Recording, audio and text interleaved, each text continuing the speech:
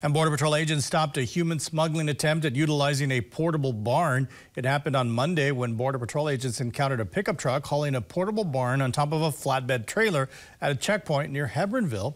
Upon searching the barn, agents found a total of 20 undocumented individuals hiding behind the plywood ceiling of the barn.